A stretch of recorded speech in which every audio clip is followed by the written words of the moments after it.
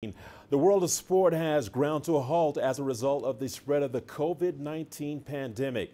Football leagues around the world have put their seasons on hold until further notice, with the exception of Belgium, where Percy clubs Brugge were crowned champions.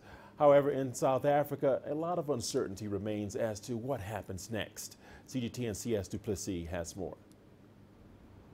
The Premier Soccer League came to an abrupt stop after the PSL chairman, Dr. Ivan Khoza's announcement on March 19th, stating that until the green light from the South African government, no football activities would take place, leaving the league's conclusion up in the air and the players in limbo.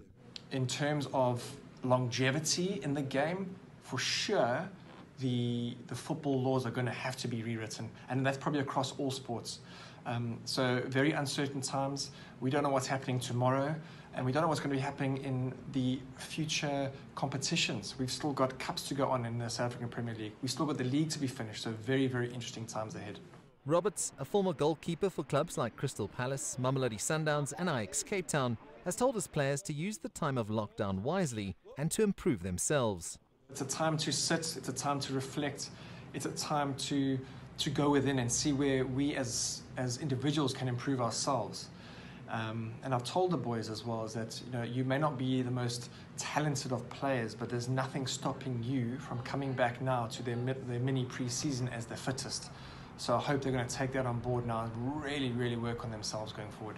With European clubs discussing reducing players' wages, Roberts says it's tough for South African clubs who aren't in the financial position of Kaizer Chiefs, Orlando Pirates and Mamelodi Sundowns to follow suit. I think it'll be very tough for players or teams to implement a wage cut going forward because of the coronavirus. I honestly can't see that happening, to be honest. I just don't think the majority of players outside the top 5 or top 6 teams could actually afford it.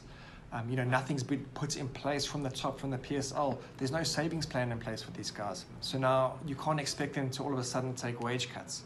The conclusion of the season remains a big topic of debate, but so is the idea of matches behind closed doors, a scenario that is not ideal, especially for the football fans who flock to stadiums week in and week out.